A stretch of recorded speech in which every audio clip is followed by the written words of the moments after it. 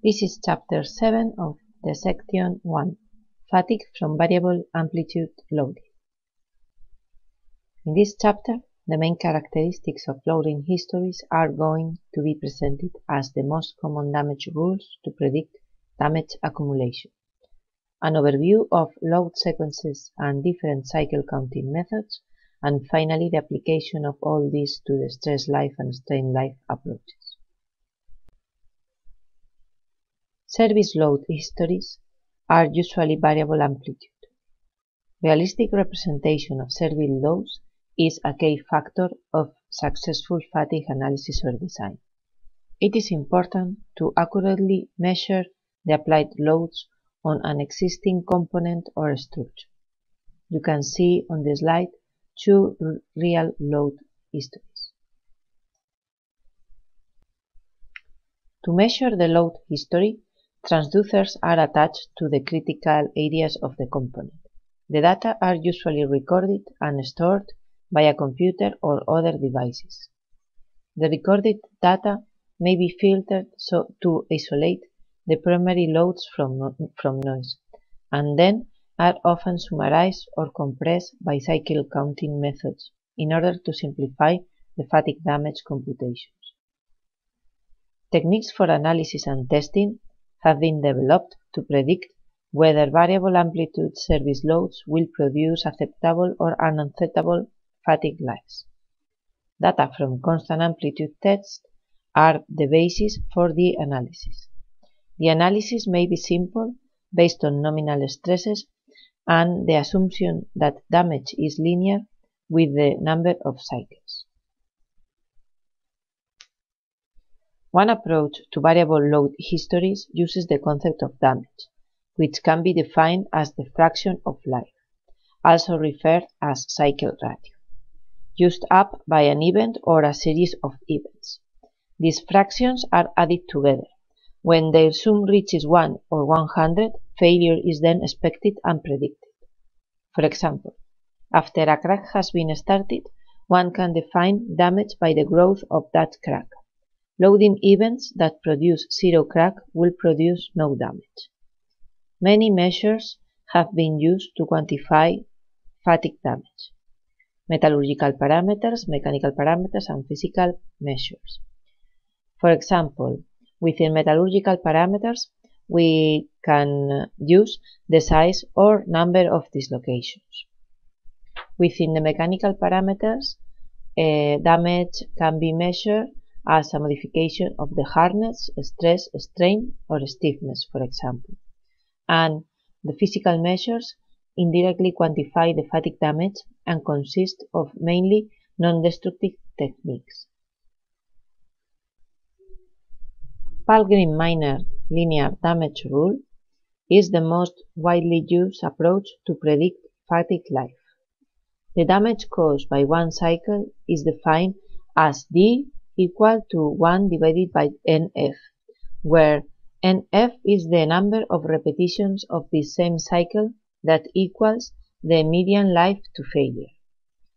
The damage produced by N such cycles is then N per D.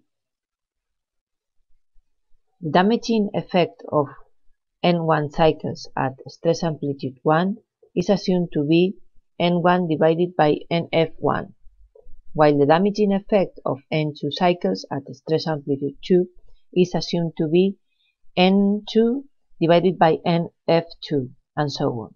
Then the failure is predicted when the sum up of all the ratios becomes 1. This expression is the linear damage rule proposed by Palgreen. Here it is applied to an example. The linear damage rule works in the following way. The mean life of ball bearings is 200 million cycles under 1 kN load. This is NF1.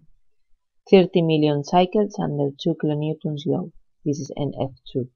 So, how many cycles can we expect the bearing to last if the load is 1 kN 90% of the time and 2 kN 10% of the time?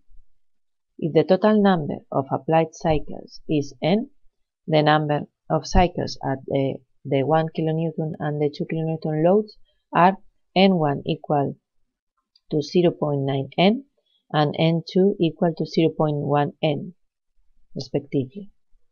Therefore, the total damage will be the sum up of the damages done by both loads. If we substitute the values on this expression, we obtain and we equal the damage to 1, we can obtain N, which will be the number of cycles that the bearings will last.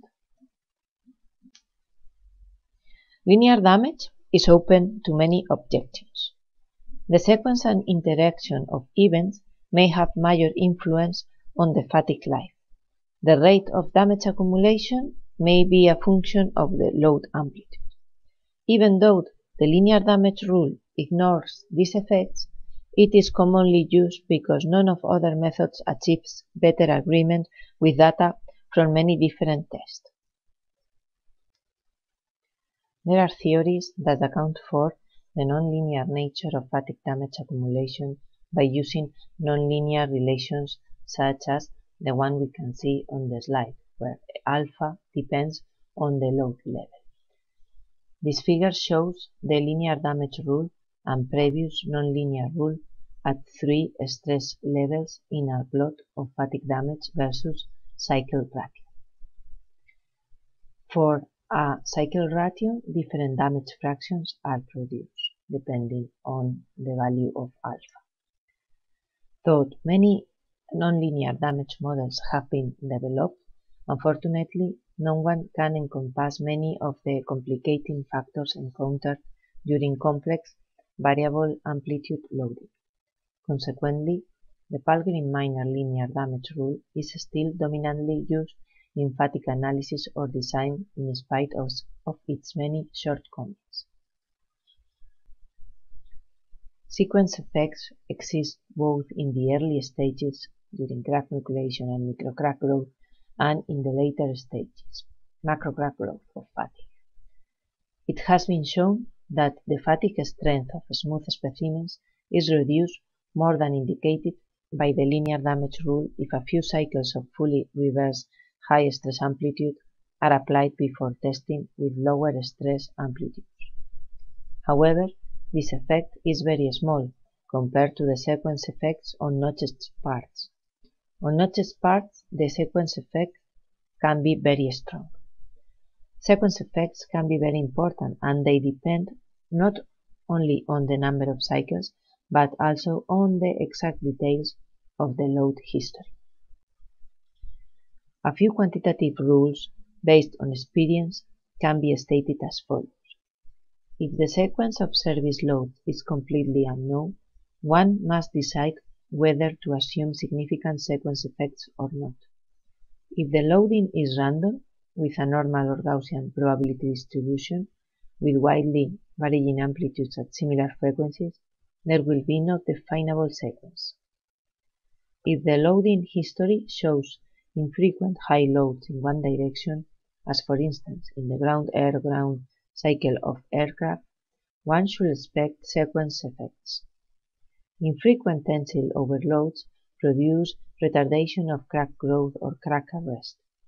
Compressive overloads large enough to produce yielding can produce the opposite effect. When the future load history is known, one can follow its reversal by reversal, either by test programs applied to the part of analytically.